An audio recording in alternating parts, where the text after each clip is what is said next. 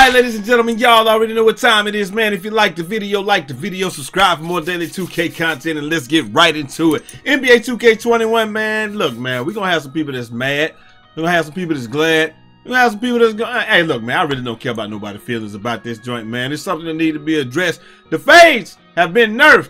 Well, they kind of been nerfed, man, but we'll get into all that after this. So if you don't do nothing else, make sure you like the video, man, because we're bringing the 2K heat every day of the week. It keeps me hella motivated, and it just keeps me dropping videos for y'all, because we're going to stream or drop videos or all that. If y'all want some 2K20 content, let me know. But other than that, let's get right into the video. If you make it to C25, that's OG status. I was told you could be anything, just don't be average. Down bad, flat pockets, that shit made me a savage. Start hustling non-stop, don't plan on breaking that habit. So right off the bat, man, look, man, I already know that people gonna be hella mad. They just gonna be like, look, bro, look, listen. Regardless of what your opinion is on this whole thing, the fades need to be nerfed. There's no player in the history of the NBA not named J.R. Smith that bro, you literally running this way square up in the air and you're shooting the ball, bro. Come on, man. Whoever did that at a high clip, bro. Nobody does that consistently. There's nobody like it's crazy, bro. People are out here fading to the point where a fading shot is just as good as an open shot, and we got that information from my guy NBA 2K2s, man. He got it right here. He's showing you that the green window for the fading shots is damn near the same as a standing shot, but the actual pure green window is bigger. Do y'all see this? Are y'all missing this, bro? Look at this right here, bro. Look at this. Somebody look at this. Hey, look, stand still, green window, just after the three-point line. Right on the three-point line is 680, right? 680 milliseconds. Look at this.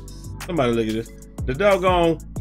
The fade, it stays the same. It's consistent. You got 680 milliseconds. Boom, look at that. And then 600 milliseconds right there. That's what the green window is, right? Now, obviously, it's going to move and stuff like that, but just look at this. Look at it as it moves. All right, stand still with a deep three. It said 680, and you know what? This is the location of it. It ain't as wide as it is. So you're seeing how wide it is versus how whatever. But the thing is, the location is the same. This is what's important to me. Y'all might be thinking that that is bigger, wider, whatever. The fact that is there, I don't care about that. This is what I care about. Right on standstill, just after the three-point line is at 600 milliseconds. On a deep three, it's 670 milliseconds. It changes. For a fade, it's the same. Which means what? To me, it means it's 100% zenable.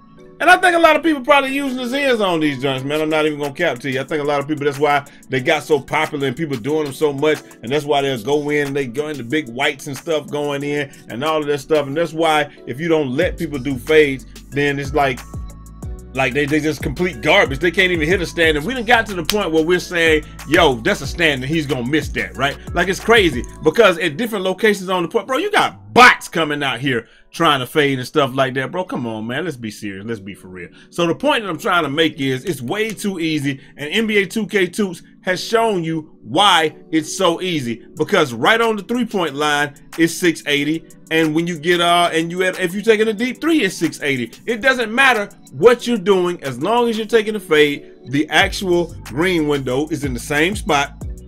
It's not the same size, but it's in the same spot. That's what's more important. That's why people can't shoot from different locations on the court, because they can only shoot right side or left side. It's a different time for the left side. It's a different time for the right side. It's a different time for the top of the key. It's a different time for you know, the hella depot threes. So a lot of people can't shoot from different spots as efficiently as I can. I can shoot from anywhere on the court because that's just what I do. I'm a shooter, and I'm a shooter. So I get that part, but I think that's the biggest part is that the green window, or the center of the green window, is at the same spot every time, 680 milliseconds. And it's probably 80 milliseconds wide or something like that. Who knows how wide the actual green window is, but that's important to me because it's way easier to find the same timing over and over and over if it doesn't move no matter what than it is to sit there and try to look at it and see, you know, what it is. So it's just a little bit longer than the average shot, but if you're taking deep threes, then it's the same as the average shot. The whole point of what I'm saying is this: they got to do something about it, man. And a lot of the community had already said they got to do something about it and all this stuff. And this is what we come up with today.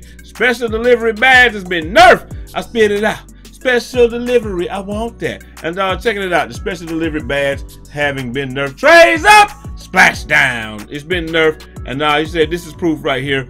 And you're gonna see the guy. He shot the ball, he did a fade, look at that, big fade, and then you see it only goes up, you know, about 3/4 of the way right there, bro. So that used to give you team take. Special delivery, Hall of Fame, special delivery, all that stuff used to give you team take. You used to get team take in one shot, whether you hit it cleanly or not. When I'm saying hit it cleanly, I'm saying whether you hit a green or not, you were getting team take or what have you. And it really takes a whole lot of the skill out of the game. And a lot of people will be saying in the comments saying that they be so far inside their feelings that they can't even see out of their own feelings. They be like, people hit fades in real life. Okay, I mean, that's cool. And then the other thing is they say YouTubers always want people to stop, I mean, to do something about patch what they can't stop. It's not about what you can't stop. It literally cannot be stopped.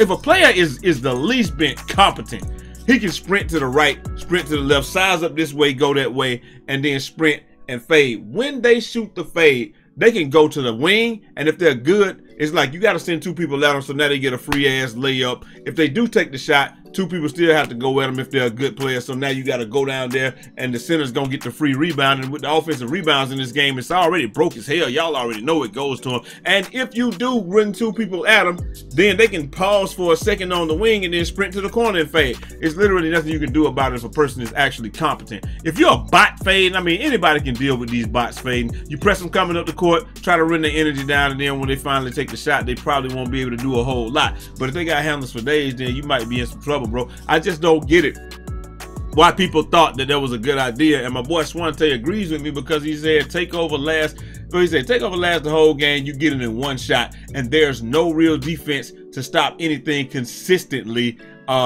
It's just chance.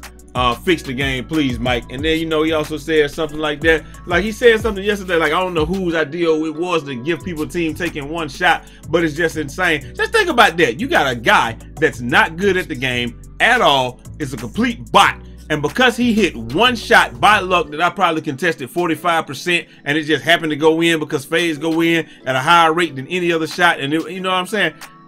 Now I got to deal with him for 4 more possessions or whatever. We just can't stop him. Now we got to dedicate the whole team to him to get these stops. And we winning a lot of these park games, don't get me wrong, but it's just like when people can't fade, like, look at this. This is the guys that you would be going against normally, right? And now it's like it's nothing that you can really do about it, Big Greens, because the game is just not balanced, man. Then also he said, he just said, buddy, what's wrong with you? I don't know what's wrong with you, but fading and dunking is OP. You need to nerf both immediately. Are you going to fix it or not? Let us know. Fading has always been the biggest exploit, and it ruins the fun. Dunks is OD. It's OD bailouts when playing good defense. Balance your game. And I'm not gonna lie to you, we do need a balance. I don't know so much about dunking, bro, because when most of the community didn't put interior defense on that guy, you really can't get mad at getting dunked on. And you ain't got no interior defense and no strength. This guy right here that I got is a 6'6" guard with I got gold blind, I got gold intimidator, I've got 70 strength and 60 strength and 70 interior. I really don't be getting dunked on like that. And even if I do get dunked on like that, a lot of times people just smoke the dunk, or you know, whatever, or they just got by me. Sometimes, like, I think what we just gonna have to realize is YouTubers and stuff like this, sometimes the person just gets you, bro. Like, they just hit you with a good ass move and they just got you. Like, I don't know. I've never been one of those people that feel like you should be able to stop somebody 100% of the time and all this stuff. I feel like the game of basketball is, I'm trying to, it's like a sparring match. I'm trying to do this, you trying to do this. I tried this, you tried this. Okay, now I got your last move. Okay, I got him now. The next time he tries this and this, I've seen all your moves. I've seen your whole array of moves. So the next time you try, I'm gonna get you. And then you get a key stop at the end of the game, and then it's like what I was playing. We was playing Rec the other day, and I was like, "Yo, check it out."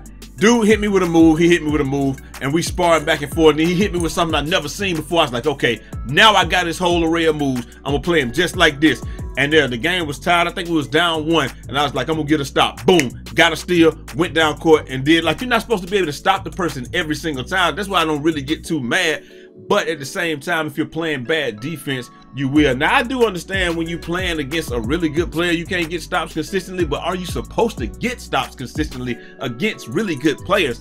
I don't think so. I'm not one of those people that believe in the panacea of make a lockdown and you're just gonna automatically get stops just because you're a lockdown. I never believe it. I ain't saying that's what Swante's saying. I know that's not what he's saying. He's just saying you can't, that bots can score on you and they don't have no type of offensive plan. But y'all let me know what y'all think, man. Does defense really need to be adjusted that much, or do we just need to get these fades up out of here, and then after that I think we good?